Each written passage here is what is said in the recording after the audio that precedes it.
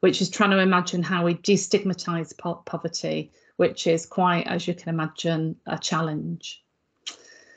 So I think it's important to say that, certainly from my perspective or diagnosis, the current conjuncture that we're in is characterised by ultra-nationalism, xenophobia, deepening poverty, increasing inequalities of wealth and health.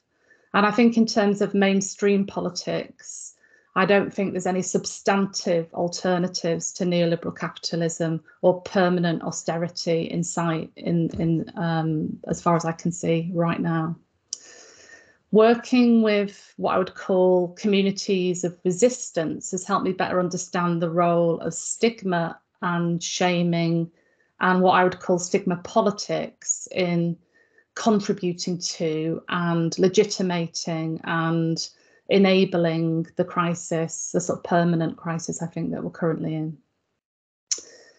Okay.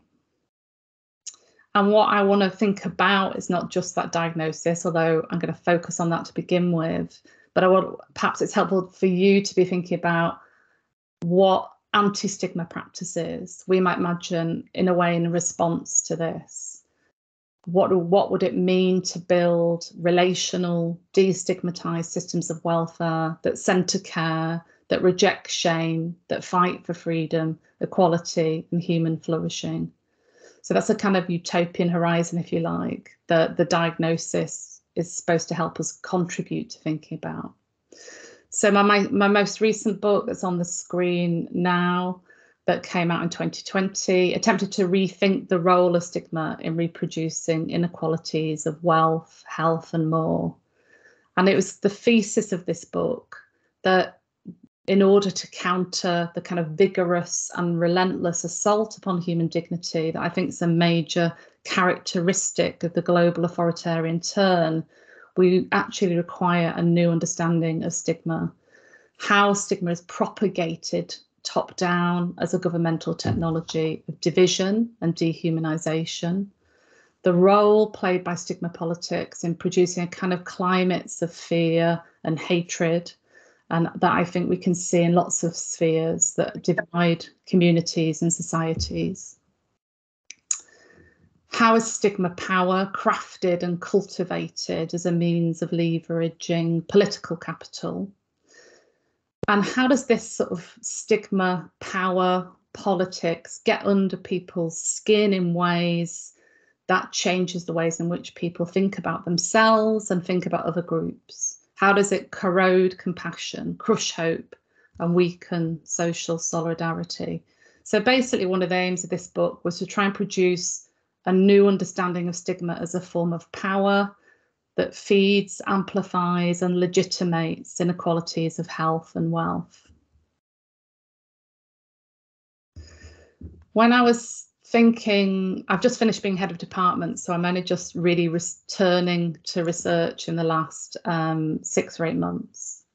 And I was reflecting on the kind of longer trajectory of my research, thinking what's my big thing going to be next I'm going to focus on. And when I was preparing this talk, I was thinking about this concern with stigma power and stigma politics and how, in a way, it's been a connecting thread through the major part of my academic career. So I think this theme is pretty present and live also in my 2013 book and subsequent publications, which I used there the terms abjection and particularly developed the idea of social abjection to kind of understand these similar processes, but also again thinking about how do people resist and revolt against their classification as other, as less than human, as abject. How do minoritized populations that are imagined and configured as revolting and become subject to control, stigma and censure resist individually and as groups and revolt against that classification or protect themselves from it? And I think, particularly in my books, there's also a way in which I write where I try to think about how I can move the reader to revolt in a way to make people see differently and provoke the desire to do something about it.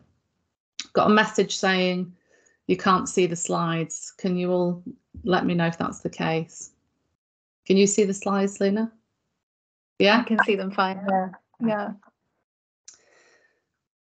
Okay, so that's a just sense of who I am and kind of this thread in my work around stigma, power, resistance, revolt, and this development over my career of a kind of theoretical toolkit, or an attempt to develop a theoretical toolkit with which allows us to think more intersectionally and more historically about changing forms of capitalism, systems of power, social control, social classification. And the communities I work with outside of academia, as a kind of public sociologist or activist, have a really been an essential part of grounding and motivating my work. But what I want to focus on today is the poverty emergency we're currently living through in the UK, which is a crisis of welfare. I've done a bit of work tracing the history of poverty, stigma, drawing on other people's work, the work of historians and others. You're talking about a 500-year history. In a way, there is no welfare without stigma, and there's something quite British about the stigmatisation of social relief. But I'm not going to do the whole 500 years, you'll be glad to know. I'm going to focus on this period of austerity, which is about 15 years now. And my kind of argument is, if we want to abolish poverty in the UK, and I think that should be what we are demanding and should be the horizon, there's actually no reason for a country like the UK to have the levels of poverty and destitution that it has. So if we think of, in a way, abolition of poverty as a horizon, then I think what we need to do is think about a wholesale destigmatisation of welfare. And I think actually thinking about poverty through an abolitionist lens is a productive thing to do. So what does destigmatising welfare mean? It would mean thinking, as I'll talk about at the end of the talk, about how we fund, design social provision, health and other public services. But to begin with, it would involve a task of transforming what I would call the public welfare imaginary, reclaiming welfare in effect. So I want to begin in winter that's just passed, winter 2022, and a visit and some notes I made and an interview that I did with a friend I'm going to call Jim. So I went to visit Jim, and he'd unscrewed all the light bulbs in his flat. This is in the context of what the press term, politicians term the cost of living crisis and escalating fuel costs. He'd unplugged his fridge, he'd turned off his central heating for the foreseeable. He boils a kettle once a day to fill a flask of tea, which he says sees him through till bed. His meals consist mainly of tin food from a food bank, reheated in a microwave, donated through a council hardship fund. He shows me an electric blanket he'd received in the post from his sister, but he says he doesn't dare turn it on. Jim is a disabled ex-veteran in his early 60s and a prolific anti-poverty campaigner.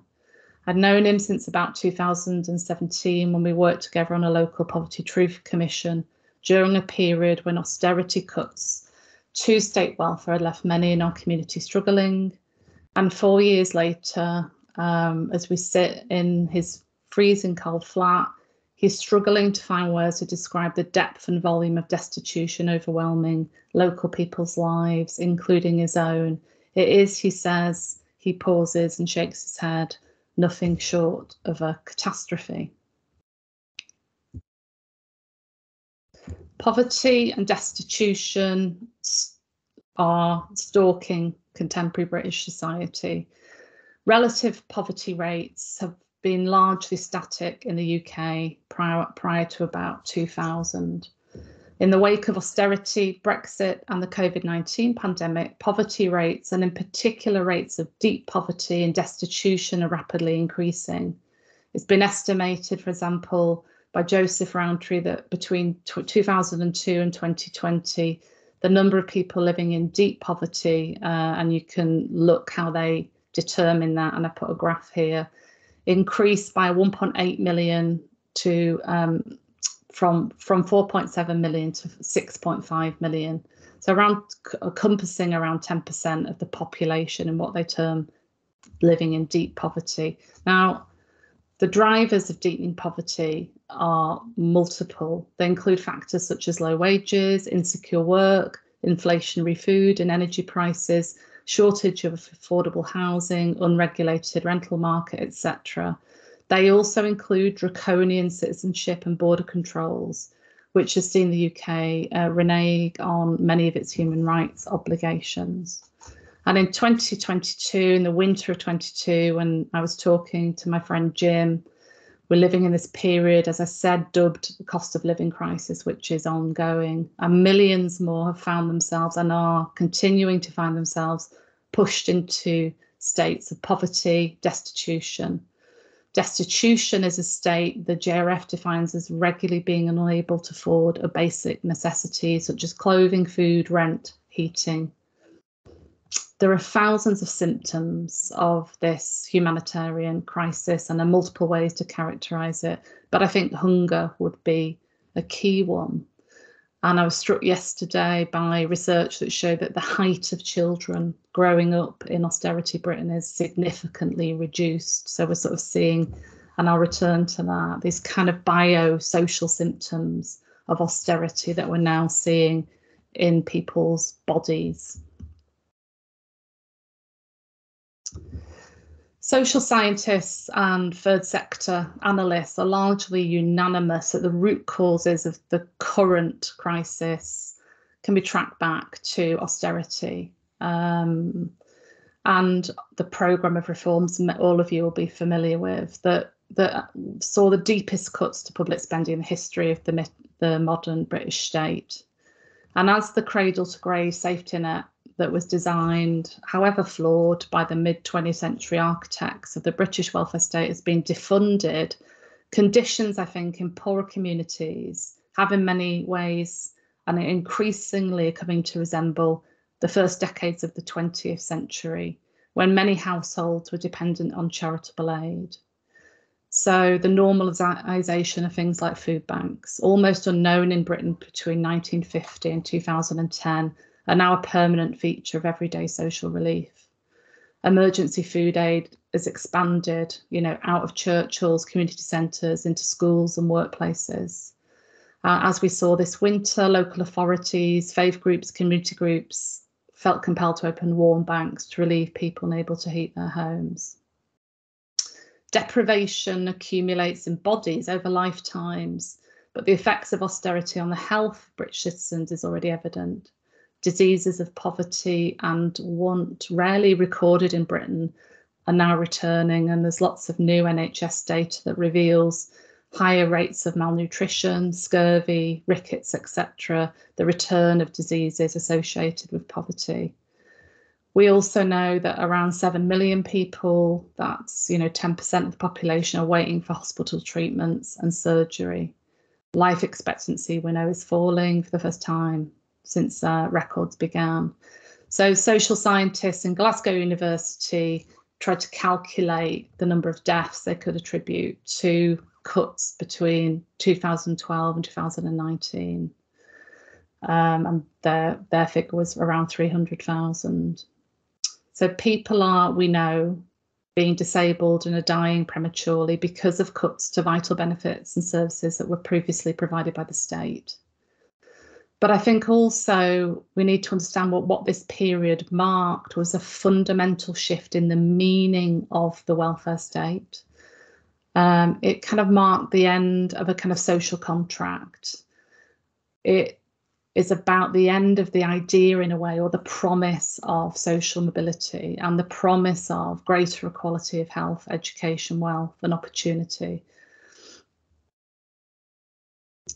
I'm not going to spend long on this, and I've written about this quite a lot, but I think we have such short memories and so much has happened. It is important, and particularly as Osborne, I think, was speaking to the COVID-19 inquiry yesterday, to remember the political language which was used at the time when austerity was being designed. And And in 2008, Osborne gave a speech at the Conservative Party conference before they were elected to the coalition government in 2010. And the speech was called "There is a Dependency Culture." And in a way, this speech, I think, really began to outline what you might call the ideology of austerity, and outline the Conservative Party's economic response to the financial banking crisis, which centred on plans to implement this, what they described as the most far-reaching programme of welfare reform for a generation. And what we see is the emergence of the language of stigma around benefits claimants in particular, really coming to the forefront in this period. He describes millions of people languishing on out-of-work benefits who are in effect what is wrong with the British economy.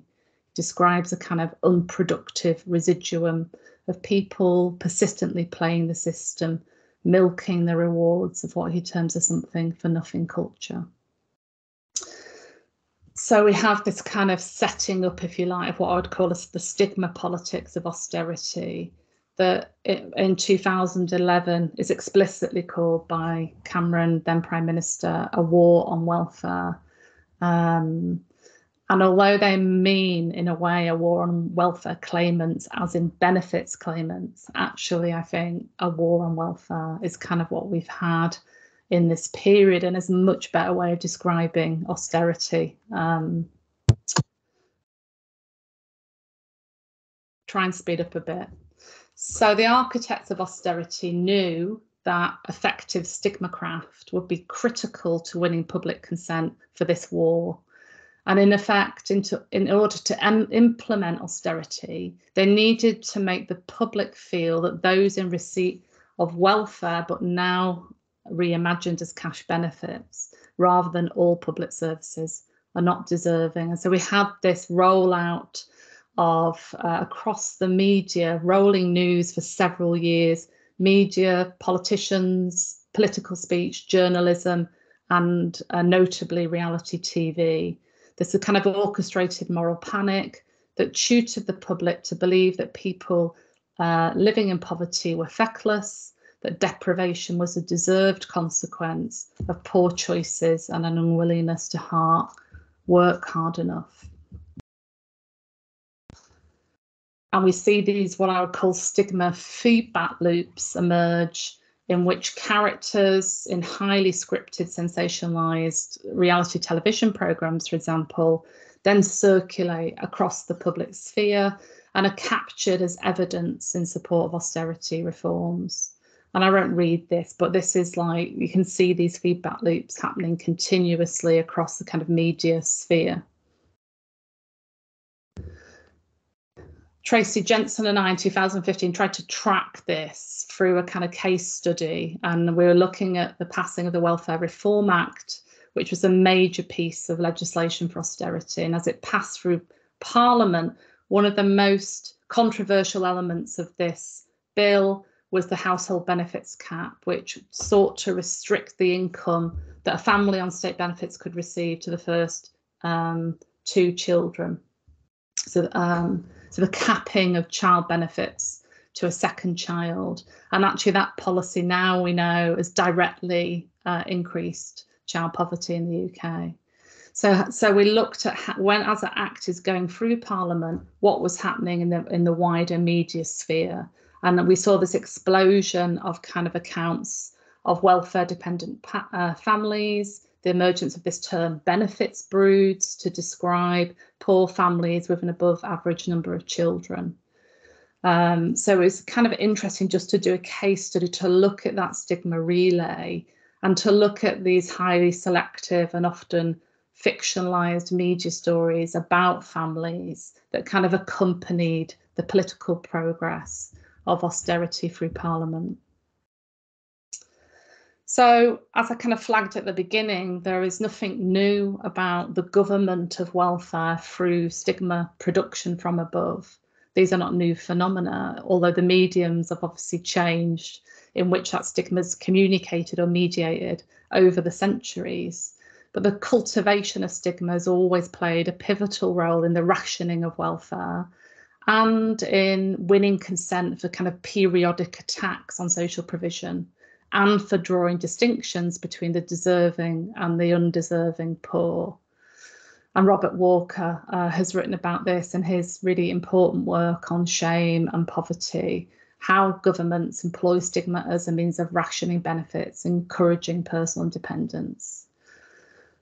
So we know that stigma has always played a role, but I think what we are seeing with austerity is something more of a kind of wholesale attack on kind of, particularly on the idea of the welfare state. And John Hills kind of came to this conclusion in 2015, right at the beginning of austerity, in his book, Good Times, Bad Times, The Welfare Myth of Them and Us, looking at how social attitudes around welfare had changed and how groups that are normally ordinarily seen as, historically seen as deserving, such as children and disabled people, there was still this hardening of public attitudes, even towards there wasn't softening towards those groups, despite the impacts that can be seen of austerity. And what he argues, which I kind of agree with, is that there's this contraction going on of the meaning of welfare itself. And we can see that in the political language. So welfare is reimagined through austerity as cash benefits that are unaffordable, that are doled out to economically inactive people, rather than the massive services that actually the welfare state is, health, education, on which the vast majority of us depend. So the term welfare itself and the idea of welfare, or the imaginary of welfare, is itself become stigmatized through this process. And I think this attention to this kind of the representation or language used and the ideologies is actually really important for us to understand what's happening, how stigma is stimulated, in order to think about what the challenge is to reimagine welfare in this context. It's also worth saying that this is not a kind of hidden process. This is absolutely tied to the rise of a kind of neoliberal economic orthodoxy, and it's the meeting of that neoliberal orthodoxy, free markets, etc., with a kind of right-wing commentary which call for actually openly the intensification of welfare stigma as a means of slashing the social state. So if you look at the writing of the eugenicist social scientist Charles Murray, actually he almost has written the blueprint for what then happened in Britain from 2015. He calls stigma the way out, the tool, the device required to break a cradle-to-grave system of government-decided support. And there's lots of examples like that. So what's the impact of that? So working as a sociologist on issues of poverty and welfare, you encounter shame everywhere, and you encounter people who are living in a way in response to the interpolative effect of this stigma, the cumulative effect of living in a society where stigma is framing political and media coverage and debate around welfare and poverty, and the way in which this all pervasive stigma shapes people's attitudes towards you as a scrounger, as fraudulent, and as scum, effectively. And in stigma, I have some interview material with people that I've worked with through Poverty Truth in particular, who talk about what the sort of different scales in which they encounter that stigma, from corporate agency, banks, debt companies, agents of the state, job centre officials, private sector medical professionals employed to assess your right to claim disability benefits, etc. And the different kind of social spaces and geographies of stigma where you encounter it, but also the impact of just turning on the radio in your car and there's a radio discussion about scroungers phoning in on 5 Live, or the television programs that you watch where these reality TVs are being screened, and the impact of that cumulatively, And China Mills, who I know has come to speak to you before, really writes brilliantly about austerity as kind of lived, as effective force, she says, an atmospheric fear.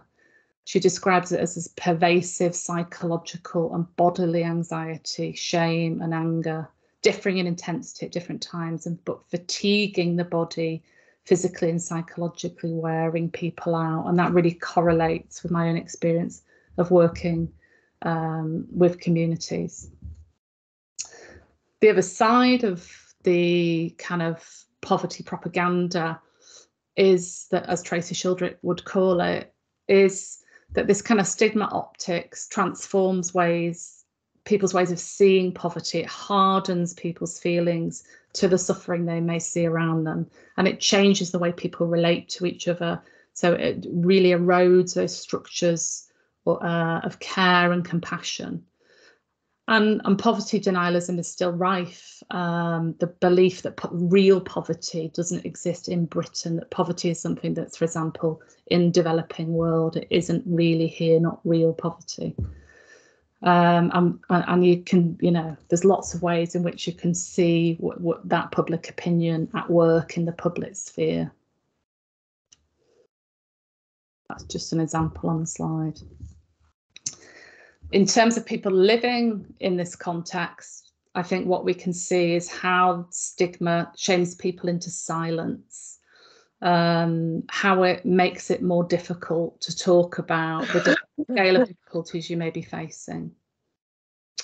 And I think one of the things through my work with different communities and groups is this is an overwhelming feature of the experience of poverty, is the shame associated with it. And that's almost like an historical constant, but it's more intense in these periods of top-down stigma.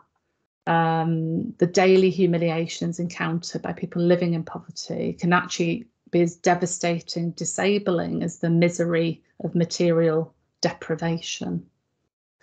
In the years since I undertook the work, some of the work that I've just gone through, that some of which is in the Stigma book, in 2020, the poverty crisis, as I said at the beginning, is worsening, exacerbated, I think, by the COVID pandemic. The defunding of the NHS, I think in particular, we're seeing contributing to ill health associated with poverty. And this is an interview that I did with Andy, did a podcast with him as well, who's a GP and public health lead in my own area. And he talks about, what's happening in the health sphere more generally in terms of general practice and primary care, but what it also feels like to be a GP in the context of ancillary services, as he said, closing down. So he describes people pouring through the doors like a tidal wave into primary care, but what isn't there anymore, what's been kind of eroded and corroded away through the sorts of mechanisms I've been talking about, is these additional help and support that used to be there in the community. Those kind of other services have just gone. There's nothing there. There's nowhere to sort of point people to.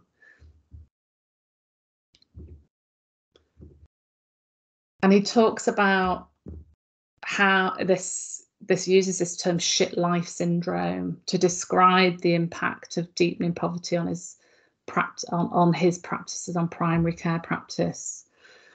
He says, I don't like that term, but I hear a lot of my colleagues talk about shit life syndrome. The reality is a lot of people come to us simply to say my life is terrible and I don't know what to do about it.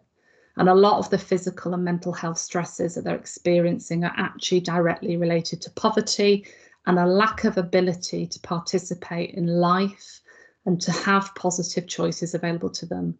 And it's a really harrowing experience as a clinician or GP who really loves and wants to serve your community, because you're quite helpless. You're sitting, listening, you're holding someone's pain with them, but you can't fix it.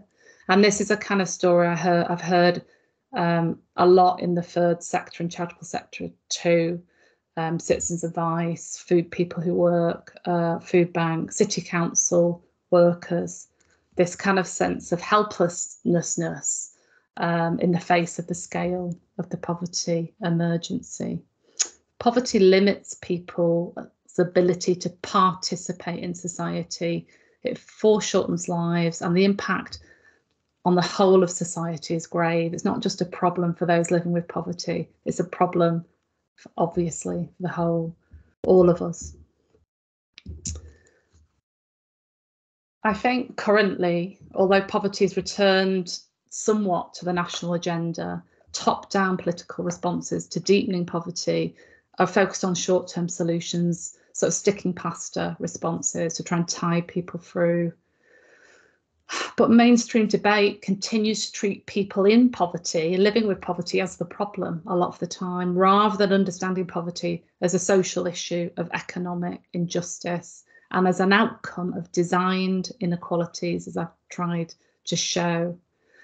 And one of the things I've been going back to recently and thinking about is poor people's campaigns, particularly Martin Luther King's Poor People's Campaign for Economic Justice in the US in the 1960s, and the language that he used at that time to try and mobilise this idea that poverty is not a private tragedy, but actually a public crime.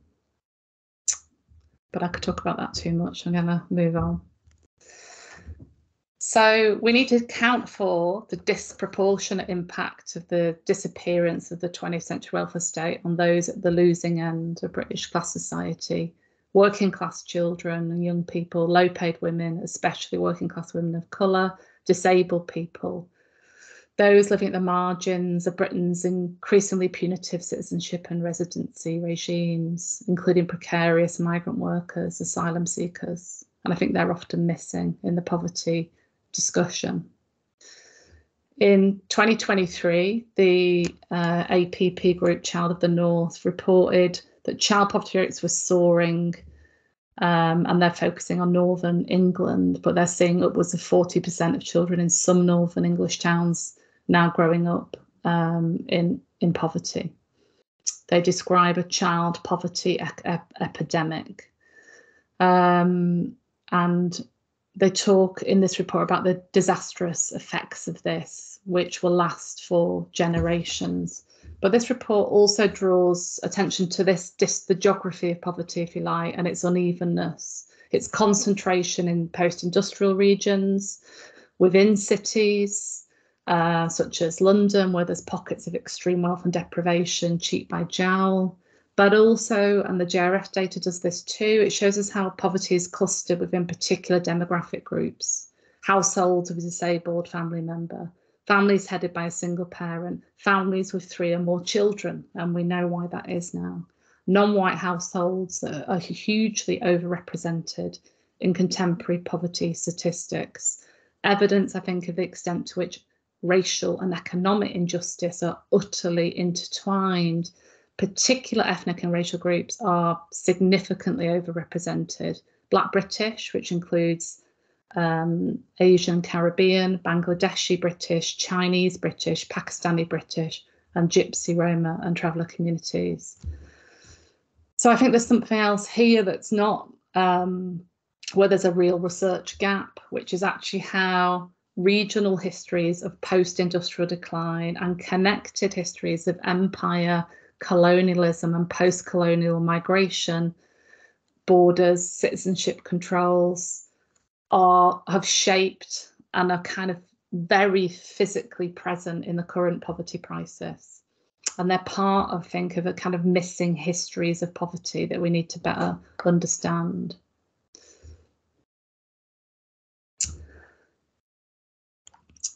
What's also often missing, or in particular ways, is people's experiences of what living in poverty in 21st century Britain means. But also, I think more than that, the expertise of people living in poverty, their theoretical insights into the state we're in are too often missing. And they're missing from debates about what the political and policy solutions might be. And one of the reasons they're missing is the shame and stigma associated with finding yourself in poverty.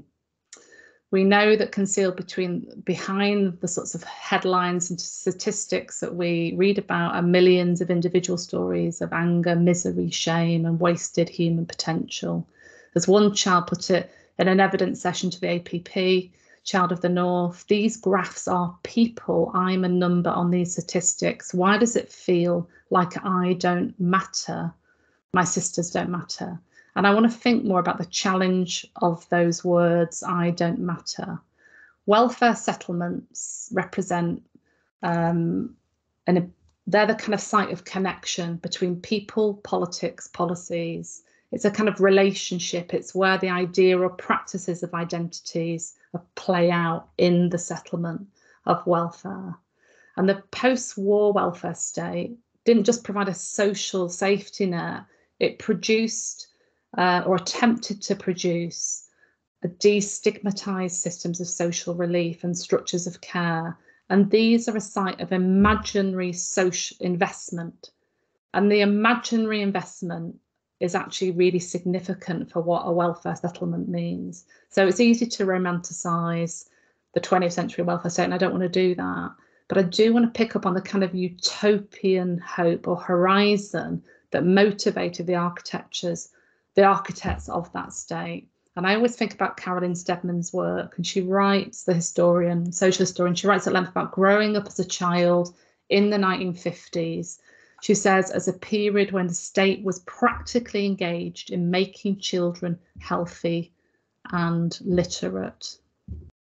She talks about that utopian blush of the new era of state welfare and its concrete material benefits, the achievement, as she says, for a society to pour so much milk and so much orange juice and so many vitamins down the throats of its children, for the height and weight of those children to outstrip the measurements of any decade before, which is literally what we're seeing now in reverse in the new data. But she said what she described as a new value system, what that meant as a working class child to grow up in that environment. And she says, my inheritance from those years is the belief that I do have a right to the earth. I had a right to exist. So this sense that a kind of wealth and the imaginary of welfare, for want of a better phrase, bestowed this sense that you mattered. So I think the question for us, if British citizens are no longer collectively willing to meet these kinds of basic needs of children, disabled people, the elderly and other vulnerable citizens, for shelter care, education, through state organised systems of wealth distribution, through taxation, then I think we need to ask what kind of state we're in. How do we describe that state? That state with skeletal social provisions, a state where provisions that do exist are so unequally distributed by geography, by class, by race. That is not a democratic state. What values does the state of affairs bestow to those increasing numbers of kids we know are growing up in poverty? So austerity is an anti-social, anti-democratic movement. It signals an unravelling of the social contract between citizens and the state. And as we kind of live through austerity without end, currently it feels like that, a poverty crisis created by those who implemented austerity, but legitimated by top-down stigma production across social and media space. It's crucial we listen to those who are resisting or struggling against poverty and stigma, who are fighting shame, demanding economic injustice for themselves and their children. We have to think about how we shift the dial and create a new consensus for economic and social justice.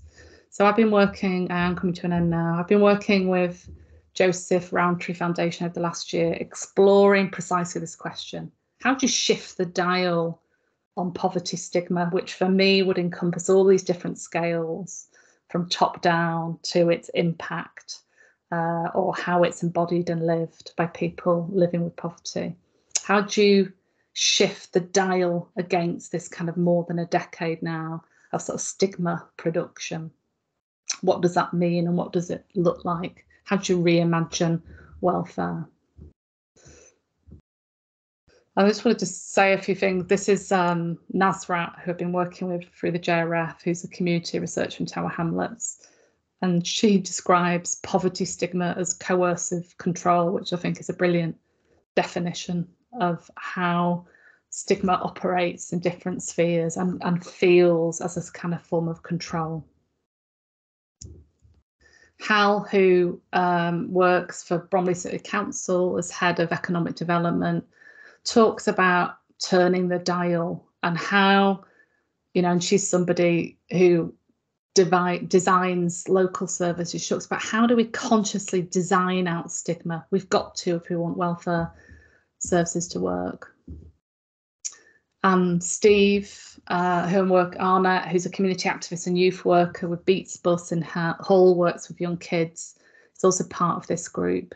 And he works kind of with young people and in much more grassroots ways to think about, to get them to be able to express in a way what it means for them to live through the cost of living, to live kind of with poverty, and how, you know, in a way it's a kind of anti-stigma practice from below, where he's getting them to articulate, he gives them a space to articulate their feelings about what it means to be living in this cost of living crisis with poverty.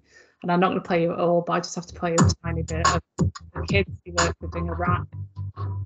It's a cost of living rap, and their names are here on the slide.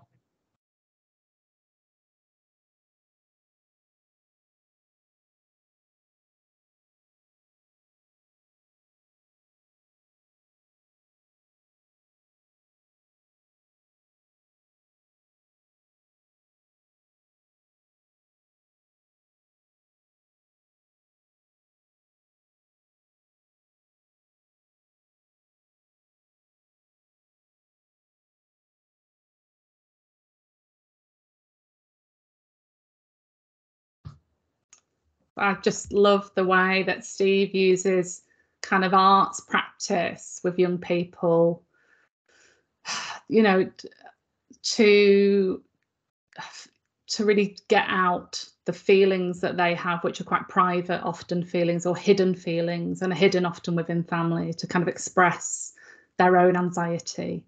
And I think these sorts of practices, if we try and think about them on a massive scale and connected ways, are a kind of site of hope and change for rethinking the welfare imaginary. So what I produced was a kind of menu for what I think a destigmatized, and I haven't got all the answers. But what would a kind of, and we're working on a manifesto in the JRF group at the moment, but this is my menu. Please give me more ideas.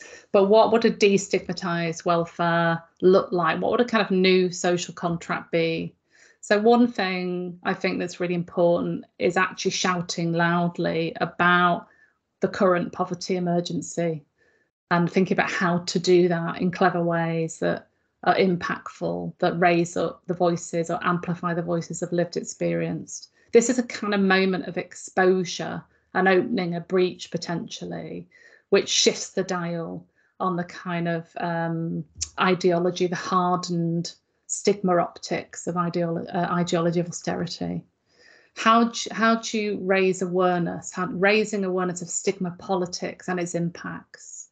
So this might include thinking about things like these outpourings of fictionalized reality TV programs that in a way incite forms of hatred quite often against people living with poverty, and forms of classism. What are the legal protections around that you might want to think about? What are the equality frameworks around poverty and classism? You know, there aren't any protections at the moment. So I think stigma politics, like calling it out, that when it's very evidently in political speech, for example, and what the legal implications of that as hate speech might be. How do you create attitudinal change? What are the media strategic communication forces that you would need to do that? How do you kind of shift it so poverty is understood as everybody's problem? It is, we know that. We only have to talk to anyone in the NHS to a school teacher teaching a primary school, to know that poverty is a social problem, it's everybody's problem. And I think we need to think about anti-poverty movements as kind of intersectional and across social movements. How do you involve people with lived expertise in redesigning services and policies so they don't experience the stigmatising encounters and humiliations in dealing with services? At every scale, how do you do that? And deep listening, I think, is part of that. Can we reclaim the idea, the kind of utopian project of a cradle to grave welfare system that's grounded in a notion of rights? How can we reclaim that or reimagine that for this century? How do you communicate or get across that idea that health, education, social care services are public goods? How do you build trusts back, restore honesty, accountability and ethics in public life? How do you redistribute wealth? What does tax justice look like? Taxation as an ethical public good, renewing democracy, funding locally, making participation in politics and in local levels meaningful and rewarding. For me, this means turning the dial also on migration, reframing migration as part of the solution for social change and social renewal, and supporting international human rights frameworks, particularly around asylum and immigration processes. So those in those systems can also access welfare in the same ways as other residents. So there's some things on my utopian menu. And I'm going to finish now with another community group that I'm really love being part of, called Sewing Cafe Lancaster, who make banners. They're kind of an intersectional movement of their own, and they do sewing and banner making. This is one of their banners, Policies for People, Not Profit, which designed by Victoria Frowson, that I love. So I want to end with that image. Thank you very much. Thank you, Imogen, and please join me in thanking Imogen for this really inspiring and just really rich and interesting talk. And your work coming so close to social justice and activism is just so inspiring for us at our research centre, where we have had a long tradition of doing engaged research and are thinking about questions around health justice and health inequalities every day, all the time. So it's really amazing and inspiring to see the work you're doing. We've got 15 minutes left for questions, and we've just made the decision not to have the questions captioned, so our captioner can stop now because I know she needs a break. So I'm going to have to actually hand it over to Chris because I'm on my phone on Teams and I can't see hands up or anything like that. Chris, is it okay if you just keep an eye on who has questions and call on them to ask and lead the discussion? Is that okay? Yes, absolutely. I can do it. Okay, so please, if you have any questions, you can raise your virtual hand and Chris will call on you, or you can type into the chat, which I also cannot see, but Chris will monitor. Yes.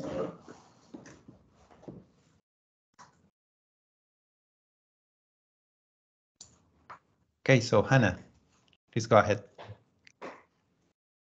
Hi, Imogen. That was a fantastic talk. I enjoyed it so much. And the ideas at the end were really quite inspiring about the destigmatization and so forth. And I really would like to know more about those. But my question is, how do you think things are going to change now that lots of people who haven't been traditionally part of this shame group are going to be brought into poverty through the cost of living crisis, specifically homeowners and mortgage owners? Well, I'm kind of hopeful that that's part of what I described as the breach, in a way. That so if you talk to people who have been living with poverty for quite a long time, certainly from the beginning of austerity, if not longer, they're like, the cost of living crisis is meaningless to them because they're just in the same poverty they've been in, for a long time. So it's like they can't see any difference, a lot of them. Certainly like communities through some of the groups through Poverty Truth, that that I've talked to. So there is this new group who are falling into, struggle. And I guess, one of the hopes would be is like, how many people would have to be living with poverty in order for it to make a change? The hope would be that would create some kind of shift or change or breach that would open up these questions and would say, actually, this, the enough is enough movement would be a good example. I guess one of the concerns for me around what's emerged so far is, like the enough is enough movement, is that it's a kind of movement which is great for greater pay and working conditions, etc. But actually, in a way, the groups that are missing remain those who are disabled, who are waiting endlessly in a waiting list and becoming disabled through that process, who've been disabled maybe by COVID, who children aren't, so elderly people. So I worry about the focus around the worker in the current discourses, and the kind of, the focus on unions, which I think is fantastic, but I worry that we're not seeing those groups who don't fit into that. But yeah, I in a way, I think I know it's a very depressing paper in lots of ways. It's partly why I wanted to end with Victoria's banner, because I do think we're at a moment of change, or we're at a moment of opportunity. The question is, how do you galvanise that change? And how it has to be about welfare. It can't just be about pay and work. It has to be about, demanding for me personally, thinking through an abolitionist lens. We don't need to have any poverty. How do you abolish? What would it mean to actually abolish poverty? Not moderate it. How do you work towards a kind of much more utopian horizon? And it might mean things like basic income, etc., as kind of policy planks, a shift there, massive shifts around things like housing, etc. But we can't, in a way, what we had has gone. It's been destroyed, so much of it. So it's thinking about how do you get in to influence these debates, amplify the voices of people with lived experience, that we don't end up just in a kind of horrific privatized solutions market. But I haven't got the answer, but I think it's a moment of hope in a weird way, which is horrific, of course.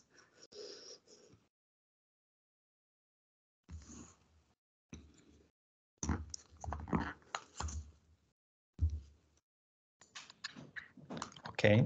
I have a question and I see no hands, so I'm going to abuse a little bit my new responsibility. My question is about protest, and what role do you see protest playing, especially considering I come from Chile. We had a massive amount of protest kind of every 6-7 years, full scale, and you can see that kind of protest activity in many parts of the world, even with less damage than the damage you've seen in the UK. And I always wonder, so what holds that? And do stigma has some role in that, or emotions, or shame maybe? So I wonder if you could reflect on that. I mean, I suppose one of the reasons why I think in my work I try and focus at least some of the time on, or try and think at all these different scales, is because I think the role of media, for want of a better term, for all of those communication forms, in terms of supporting a kind of neoliberal common sense in producing, for example, propaganda around welfare and poverty. There's such powerful, there's probably about 5 global corporations that control a vast amount of media that people read, consume, watch, etc. And often control the same very small number of people control social media, etc. And you just find this kind of looping processes happening. Very often there'll be a large scale protest, whether that's local or national, and it won't even be reported anymore, or even register, even though people may be recording it on the phones and You know, it's like it's not penetrating that media sphere. So I think one of the big questions for me in response, and I haven't got the answer, would be what to do about the political and the corporate, and they're in bed with each other, control of media, in terms of the effectiveness of things like protest. I think my other question would be what constitutes protest? You know, like how do people, so, you know, perhaps resistance would be a better term for me. How do people navigate the sort of welfare and poverty landscapes that they find themselves living in? What are the kind of tactics and strategies that people use to get by, and, you know, subvert and resist the kind of designed inequalities that are enveloping their lives?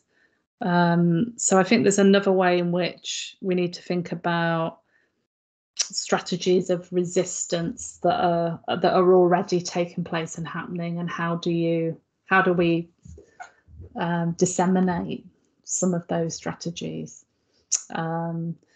So yeah, two answers, because I think, yeah, but I think media, the control of media propaganda is a big thing. But, you know, they're all connected. You know, like, what does it mean to renew democracy in a context where there's so little difference very often between what's on offer politically? There's lots of good examples of local models of doing politics differently. The much lauded Preston model, which is just down the road from where I live, you know, where there's a local authority, a local council trying to reintroduce cooperatives, a new idea of a kind of cooperative Preston as a city. So there are lots of examples of these minor changes, but they can only, I think, get so far until they're kind of cutting through at a much higher level. So I haven't got very good answers to that, I'm afraid, but more questions. Yeah, and we have more questions here too. So we have Christian, and then Becky, and then Robin. So go ahead, Christian. Yes, thanks for that, Imogen. That was great. It's nice to meet you. So I'm I work across Devon County Council and NHS Devon. I was going to ask a question about Preston, so it's good that you referenced that. Take that bit out of my question. The bit so one of the things I'm really interested and concerned about is, I guess, a lot of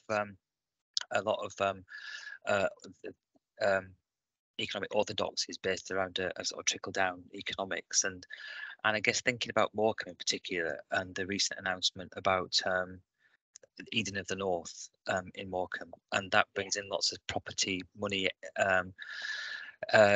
speculation, doesn't it, and extraction, I suppose, of the wealth of Morecambe. And I guess something about the challenge of how do we, what a bit like Preston, what might the opportunities, practices be about how we can locally think about how people can participate equally in that community wealth building, and what tips you might have about where you're at in Morecambe.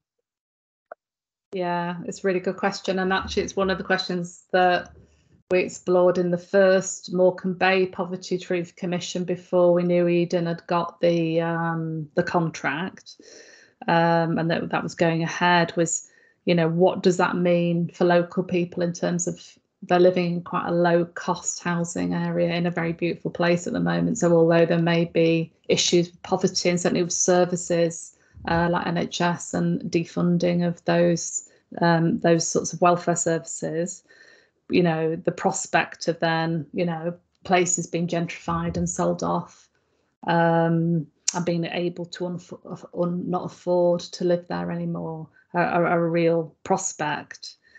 And one of the things that I know has been and probably still being looked at is how you do sort of housing controls in an area like that, as we've seen a little bit in places like Cornwall, for example, but do they work or not? And so it's a really good question about, you know, how do you do business like, which, you know, in this case is a sort of social enterprise type business like Eden. How do you do that in a way that doesn't further disenfranchise people and take away, that creates prosperity that can be kept within a community? And I think, there are, Preston is trying to do that and provides us with a bit of a model, in quite simple ways of how you keep a local economy more local. But I think that needs to be scaled up massively in terms of how, and radically in terms of how we think about the economy itself, I guess. And for me, that, is also questions of the environment. How do you bring these questions around poverty and inequality into conversation with something like environmental crisis? How do you connect them? How do you think about what living a good life means? There's all these bigger questions around how do you re-embed the economy in society at a kind of local level and at a national level, actually. How do you just re-embed the economy in a way that is not a kind of a growth economy that's leading to the kind of climate change that I think is pretty apparent right now, all around us as well. They're massive questions, and I don't think I'm answering your questions, but I think there's lots of experiments going on. I think more and more we're seeing groups, communities, city councils, in different ways, kind of doing experiments in alternatives. And I'd like to see much more conversation, around connecting those experiments and those alternatives. But I don't think I've got an answer for you. But the immediate solutions have to be local, but we can't pretend they're not national as well. Localism without changing what's happening at a national level, and in fact, beyond that, isn't going to work, or it's only going to take you so far, I think. Sorry if that was a useless answer of things you already knew. Not at all. It would be great. So we've connected. So we're going to do a Poverty Truth Commission in Northern Devon. So it's a great opportunity, I think, to kind of connect and learn from what you're doing in Morecambe. And we are connected to people in the party. I think they're really great moments of like they're all, for me, a Poverty Truth Commission is like a university in the community. And it's getting rid of the them and us, which comes from the stigma politics of division, and a way to kind of really think and learn from each other's expertise from lots of different perspectives in a community about what it could look like if you have people working together and pulling in the same direction. So they can be transformatory, but I think it's that thing of, Morecambe's a good example of how far you could go around something like housing. There's going to be a limit if the national context doesn't change. But yeah, nice to meet you and good luck with your commission. Great, thank you. Nice to meet you. I think the other thing I just said about that, and it goes back to the protest question, is how joyful working with communities is. So, in terms of thinking about protest and resistance, actually working with communities who are struggling is actually very often a deeply rewarding and joyful thing to do. So it's the most fun in a way you can have. So it's worth thinking about how that also, those practices are already kind of a space of hope and resistance. They're already kind of anti-stigma practices. So yeah. Thank you for that. So Becky, you can go. Great. Thank you so much. Thank you so much for such a really rich and fascinating, albeit depressing, talk, Imogen. I have so many questions. It sparked a lot, but I'm really going to limit myself because I think we're probably quite short on time. So I was just going to ask two things very quickly. The first of all was in relation to some work that I'm putting together about place-based health inequalities and how we think about the histories of place as contributing to health inequality. So it was really struck by your point about this really missing from the wider debate around poverty. And for us, we are trying to, when we see that as missing as well from the wider debate on health inequalities. And I think part of that is about how do you get that? How do you get and to do that work on histories to that background? So it's just wondering if you had any sort of insights as to those kind of key bits that we should be looking at to include in that in relation to poverty. And then the other very quick question was, I was recently reading Polly Toynbee's new book, and she talks back about the actually the real push that New Labour had to do away with child poverty, that the promise they made, and she was really, I mean, from, albeit in her particular position, reflecting on the actual really substantial changes that emerged through the New Labour government that were then all repealed back with the coalition and then all these years of Tory rule. So then the last thing to say was, do you have any message for Keir Starmer or for the left in terms of what are the political things that could be going on that should be written into future manifestos about really implementing change in this area, so that they have something to say on the Today programme, because at the moment they don't say anything. I don't know if I want to answer the last one, because I'm just feeling frustrated around the politics at the moment, but I think for me, so another thing that I've been working on which is completely, I think, but not in an obvious way, connected to this work on poverty, is work since Black Lives Matter protests with a local community history group called Lancaster Black History Group. And Lancaster's got a very specific history, as a lot of the Northwest does, that's Atlantic facing, Liverpool, and being the largest slave trading port in the world in the 18th century. And Lancaster was the 4th largest slave trading port. And it's a very hidden history. And actually thinking about histories that have been willfully, if you like, hidden, to me, is a really important thing to do in terms of reorientating us to the future.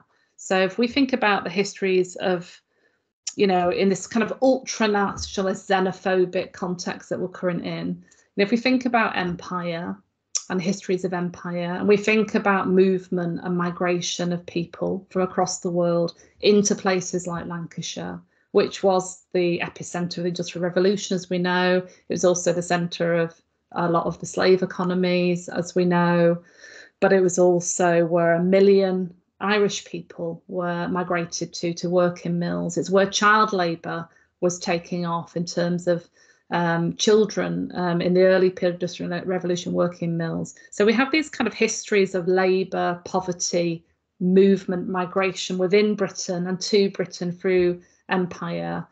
And I think there's something about thinking about health, but for me, it's quite difficult to separate health from other things. But health, very broadly conceived, the health of population, the health of people, something about thinking with those histories through those lenses that we don't normally, think about them through, is so important for thinking about the future, and doing it in a kind of way that isn't just through a national frame, but is through a regional or local frame, to understand the histories of the people who live in the place where you live, how they arrived there, how they lived, what the conditions were. Even teaching, I teach a course called Welfare States, Histories and Futures, where I take the students on a welfare walk of the city of Lancaster, where I live. And actually what we're looking at is the kind of the existing, what remains of the architecture of the pre-welfare state, the almshouses, the former workhouse, where the infirmaries were. How were they funded? There's 2 asylums, or there were in Lancaster at various points. It was a kind of welfare town in a way, thinking about prisons, parks, sewerage, all of these elements of the kind of architecture of health and welfare and its history, and trying to get students to think about those pre-welfare state histories and philanthropy, who paid for it, the industrial philanthropists, etc. And that to me is kind of a way to sort of widen their imagination about what welfare is and what it means. But I think for me, the imperial turn, as the historians want to call it, is a central part of that. Britain wasn't a state before the 20th century; it was an empire. And we talk about the past like it was like an island nation. It wasn't. It was a huge place with huge movements of people internally and externally, and that to me is part of rethinking health, I guess. It's thinking with those histories. If that makes any sense to you, I just think history for me is crucial for reimagining the future increasingly. and a site of kind of inspiration and change. But I kind of guess I mean doing history with communities, not just formal academic history. Thank you so much. That's brilliant. Thank you. Okay, so we are above the time. We have the last question by Robin. So go, Robin. Thanks, Chris. And thanks for such an amazing talk, Imogen. So my project's looking at some sort of similar processes and how they occur around women at the sort of poverty, health, criminal justice intersection, particularly looking at narratives, health-based, health-related narratives around court, and sort of a population that's perhaps even more stigmatized or even more the subject of that sorts of otherings. You know, not only subject to that poverty, welfare stigma, but also criminalized for whatever reason. I guess, yeah, the question was if you had any thoughts about sort of the criminal justice sector as sort of being deployed as the other side of the sort of welfare war coin, I guess. And then, yeah, and the sort of general gender, criminal justice, poverty intersection.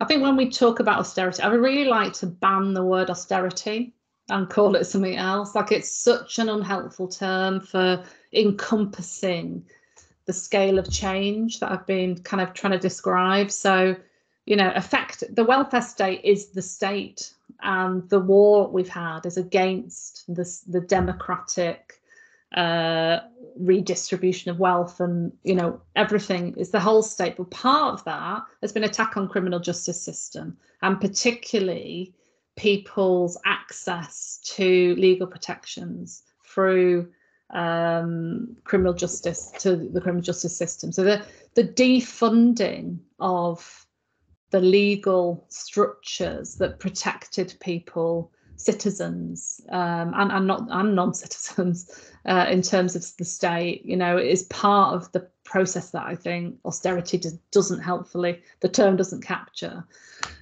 So, you know, it's extremely difficult for people caught up in those systems to have access to a defence now. But, you know, it's a kind of thing we see, isn't it? The increase in prison populations, the kind of lack of scrutiny, the kind of breakdown of systems of accountability around the conditions in prisons and confinement, etc. Like, it's, you know, it's systemic everywhere. I'm really interested in, and it, you know, obviously it travels in different ways, but I'm really interested in abolition as a kind of site of reimagining these carceral systems, the kind of prison industrial complex, which includes migrant detention as well as citizen detention. And I think we need to engage, you know, instead of going, oh, abolish the police, what does that mean? And walking away from abolitionist debate. You know, what abolition does, refers back to the previous question, is really relates the struggle to history and the histories of colonial capitalism and empire. What would abolition look like? Not, you know, there's a US debate around abolition, but what would it look like in a British specific kind of context in terms of British history? What does abolition look like? How can we think about it? So I think that's the most interesting kind of site, is, you know, poverty and the criminalization of poverty, you know, always have gone hand in hand with each other, obviously. But, you know, prisons are not the solution.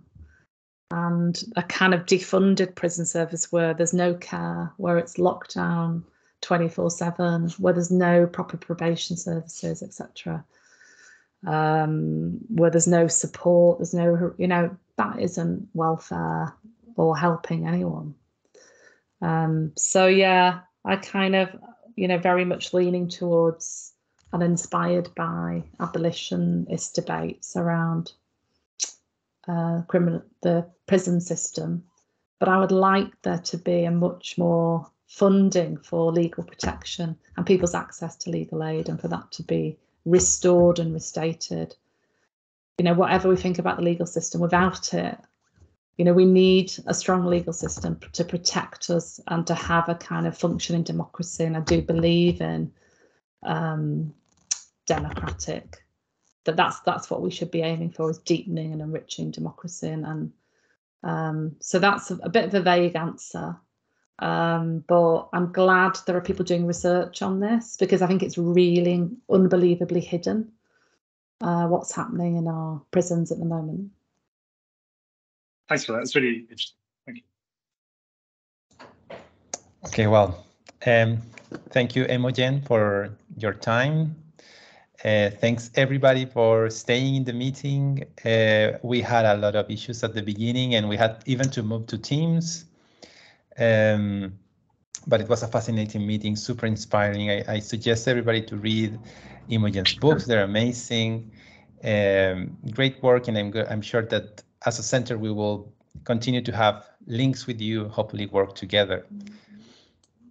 Yeah, I've been really inspired by all of your work. You know, as I said, I've been head of department during the pandemic, so I've done lots of engagement work, but I haven't been very active at all in terms of writing and research. So I've been catching up and listening to your podcasts and finding out about your projects has been really inspiring to me. And yeah, so thank you very much too for everything you're doing. Yeah, and unfortunately Luna had to leave the meeting, so but she will be also in touch directly. So thanks everyone. This was the last seminar of the term, so we'll see you again next term. Thanks for stepping in, Christian. I'm sorry for the technical difficulties, and I hope you all have a lovely weekend when it comes. Yeah, you too. Bye. Bye.